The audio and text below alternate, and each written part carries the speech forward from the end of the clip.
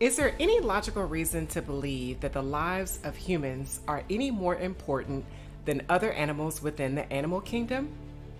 After all, how many historical figures have come and gone, yet life has moved on as if they never existed? Yes, we are influenced by them, but would we have been affected if we never knew they existed? These philosophical arguments may seem pointless, but we must get granular in determining the importance of individual lives. And maybe a better question is not what we miss when a great person dies, but what will happen if a specific group of people no longer existed. Moreover, what would the world look like without introverts?